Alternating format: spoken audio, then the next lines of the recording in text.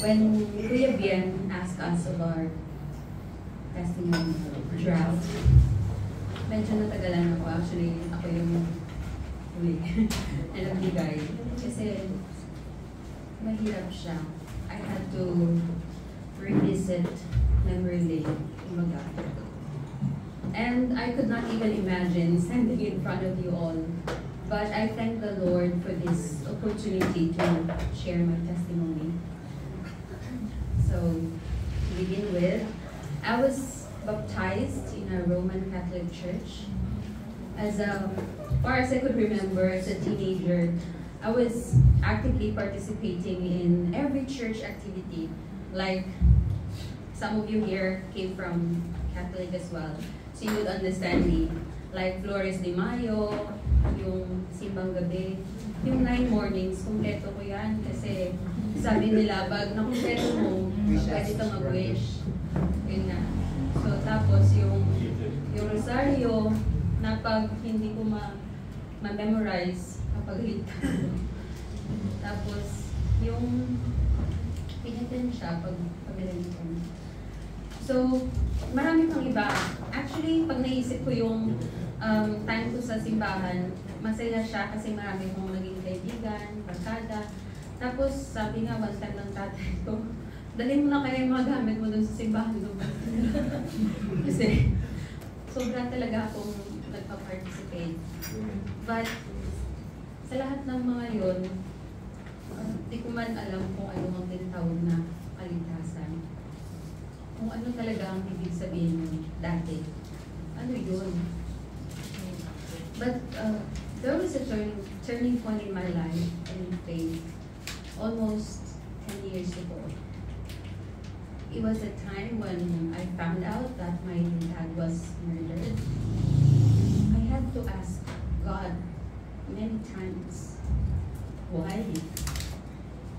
I didn't even get a chance to say goodbye to my tatay. I even hoped that it was just a bad dream, na pwede akong gumising, na hindi siya totoo lahat. I had so many regrets na if ever I would be given just a chance, just a day, to say to my tatay, thank you and I love you. But I didn't get that chance. I was consumed by anger, hatred, so much darkness in me that I wanted to take revenge. My entire family was in danger that we had to stay in Manila for a while.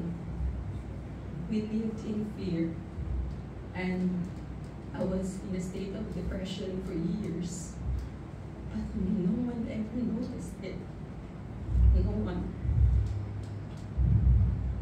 Every time I revisit this chapter of my life, I get to be reminded of God's divine plan that at first I couldn't understand. On that day when I could no longer feel that hatred, I could no longer feel. Can you imagine that? I could no longer feel the hatred to the man who killed my dad that day.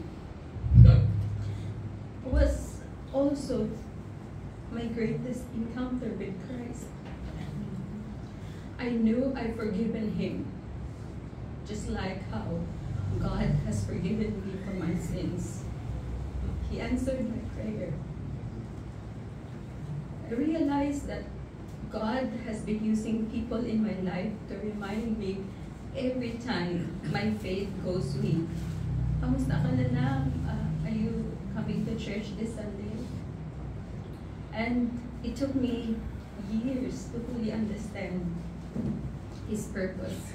Why I keep on coming back to BICF.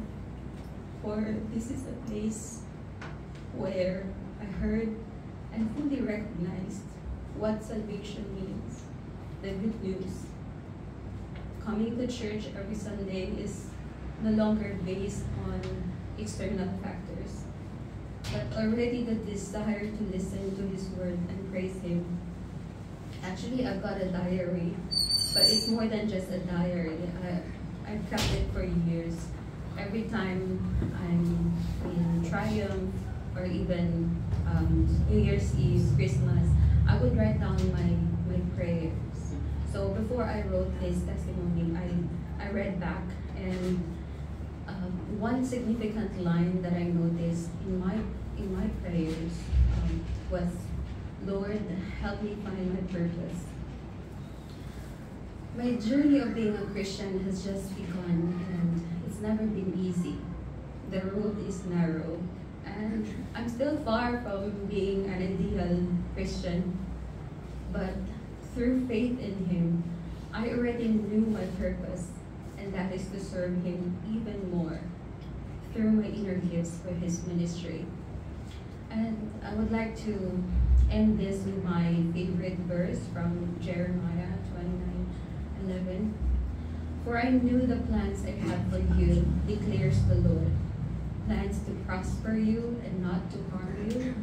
Plans to give you hope in the future." So every time I'm in a challenging situation, I always find comfort in this verse. Regardless of what's happening, God can work through it to prosper and give me hope and rest in Him. All I have to do is to believe. Thank you, and